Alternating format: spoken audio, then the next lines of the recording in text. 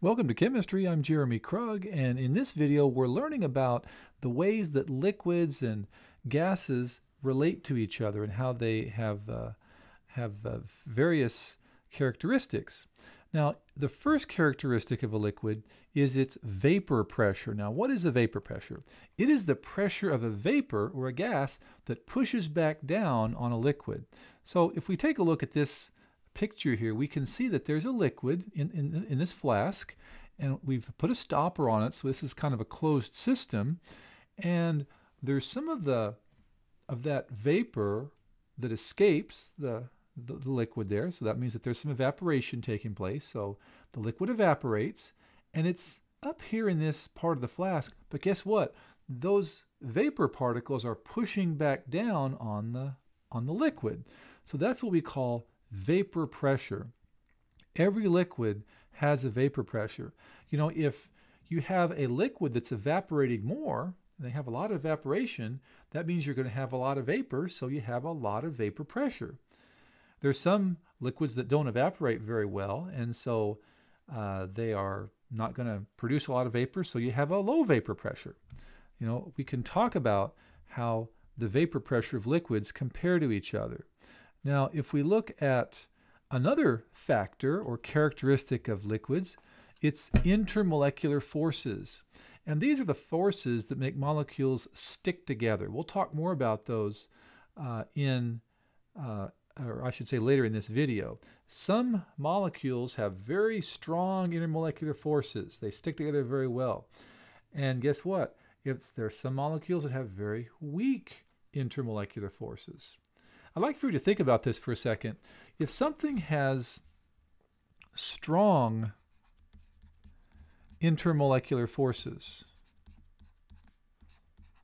what is its vapor pressure going to be like? Is it going to be high, or is it going to be low? Think about that. We have strong intermolecular forces. That means the molecules stick together very well, and they're not going to evaporate very much, are they? They're going to be sticking together in that liquid phase, and so you're not going to have a whole lot of vapor up here. So we're going to say it has a low vapor pressure. Strong IMF, strong intermolecular forces, correlate to low vapor pressure. Well, guess what? That means that if something has if something has weak intermolecular forces, well, that means the molecules don't stick together very well, do they? So they're able to, fly off very easily and become a gas or a vapor very quickly, very easily. And so you're going to have a lot of vapor. You'll have a high vapor pressure. So I want you to see that there's a relationship between these two factors here. The stronger the intermolecular forces, the lower the vapor pressure of the substance. Now, here's another word that we use sometimes in chemistry: volatile. This is a word that's used, it means a lot of different things in different contexts, but for chemistry, it means it has a high vapor pressure at ordinary room temperatures. So perhaps we can think about things that evaporate very easily. Maybe you've felt acetone or nail polish remover on your skin. It evaporates very quickly. It feels cold on your skin, doesn't it? Because evaporation is a cooling process. It evaporates very quickly. So we say it has a high vapor pressure. And there are some things that have a low vapor pressure, and so they're not very volatile. Things like mercury, they have a relatively low vapor pressure. They're not volatile compared to some other things. Now, the word boiling point, we talked about that in the last video, that liquids boil at a certain boiling point. Well, we can actually measure what that is and say exactly what that means. The boiling point is the temperature at which the vapor pressure of a liquid equals the surrounding atmospheric pressure. So that means that, as you heat something up, the molecules move faster and faster and faster, and more of them can escape and become a gas. And so as you raise the temperature, you actually raise the vapor pressure of the liquid. So that pressure is going up and up and up, and you can actually get that vapor pressure so high it equals the surrounding atmospheric pressure, which at sea level on a normal day is about 760 millimeters of mercury. So that's the boiling point. Whenever you can raise the pressure, or I should say get the temperature up to the point where the vapor pressure equals the surrounding atmospheric pressure. Now this contraption here is a pressure cooker. Perhaps you've seen one of these or even used it in the past. If you increase the pressure inside that chamber there, well, guess what? You're also increasing the boiling point inside there. So it allows food to be cooked more quickly. Now, what do intermolecular forces have to do with properties of liquids, or the other properties of liquids we've talked about? Well, strong intermolecular forces mean that you're going to have a low vapor pressure. We already talked about that. It means it's not going to be very volatile. It has a low volatility. And guess what? If something has a strong intermolecular force, it's going to have a high boiling point as well. You're going to have to really crank up a lot of heat there to force these molecules to boil away.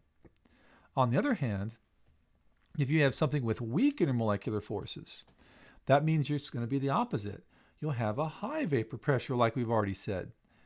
You're going to have a high volatility, and you're going to have a low boiling point because the molecules don't stick together very well. It's going to be very easy to crank the vapor pressure up to the point where it equals atmospheric pressure. It's going to boil away very easily. So we have some examples there as well, perhaps some examples you've heard of.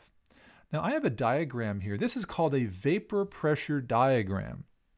And what I've done here, or what we see on this diagram rather, is that we've plotted the vapor pressures of 3 different liquids over, or I should say as a function of temperature. So we have diethyl ether, and then we have ethanol, and then we have water. So let's answer some questions about the graph. So first of all, what is the pressure of diethyl ether at 40 degrees Celsius? Well, this is basically just reading the graph. We go over to the graph for diethyl ether and find 40 degrees Celsius, which is right here. And we just go straight up on the graph. And where does that meet? It meets right here. So that is, where is that? Well, it's right at 900 torr, or 900 millimeters of mercury. So I'm going to write that down here. 900 torr. That's the vapor pressure. Just read the graph. Now, what is the boiling point of water at a pressure of 500 torr? Well, we know that we can just read this graph and find out what that is. So we find 500 torr, which is right here, and go over to water. And the curve for water is the third one here, so it's right there. And sure enough, that's the spot. It looks like it's right at 90 degrees Celsius. Normally the boiling point of water is 100 degrees Celsius at normal pressures, right? At normal sea level pressures of 760 torr. But if you're perhaps on a mountain where the pressure's lower, well, guess what? The boiling point of water is going to be lower. It doesn't mean that, it just means that the boiling water there is not as hot, okay? We'll find an example of that here in a minute. Which of these liquids has the weakest intermolecular forces? Well, once again, let's think back to our diagram that we said earlier. The weaker intermolecular forces correspond to higher vapor pressures, right? Because the molecules don't stick together as well. So just pick a temperature. Let's say 20 degrees Celsius. The one that has the weakest intermolecular forces would be the one that has the highest vapor pressure. So which one is that? Well, at 20 degrees, the one that has the highest vapor pressure by far is this one right here. It's like way above the others. And that would be diethyl ether. So we can write that there. Diethyl ether would have the weakest intermolecular forces. I guess that means water would have the highest, wouldn't it? Now, on Mount Everest, the air pressure is really low, only 230 torr. What is the boiling point of water? Well, once again, we just take our graph here and find 230 torr, so that's around here somewhere. And we just go right over to the curve for water, and it looks like it's right here, somewhere in that neighborhood. So we go down, and that seems to be right at 70 degrees Celsius. We can say that 70 degrees Celsius is the boiling point of water. So that's hot, but not nearly as hot as 100 degrees Celsius. Now, I guess that means that if we lower the pressure enough, we could actually get water to boil at room temperature, couldn't we? So think about that. If we got the pressure low enough, we could boil water at 20 degrees Celsius, room temperature. So what pressure would you need to get that to? Well, here's the curve for water. So what is that? We're talking about very, very low pressure. So if you got the pressure down to about, let's say maybe 10 or 15 torr, you would be able to boil water at room temperature. Like I said, it doesn't mean the water's hot. It just means it's boiling. And you'll see those bubbles, you'll see it churning. We can actually do that in the laboratory. So it's a pretty neat little diagram here that we have. So I hope you learned something about the factors that affect liquids. We talked about vapor pressure, we talked about intermolecular forces, boiling point, and volatility, and how all four of these are related to each other. If you learned something, please smash that like button, subscribe if you haven't already done so. Like I said, I'm Jeremy Krug. I teach chemistry, and this is my chemistry YouTube channel. So hope to see you again on here where we can learn some more chemistry together.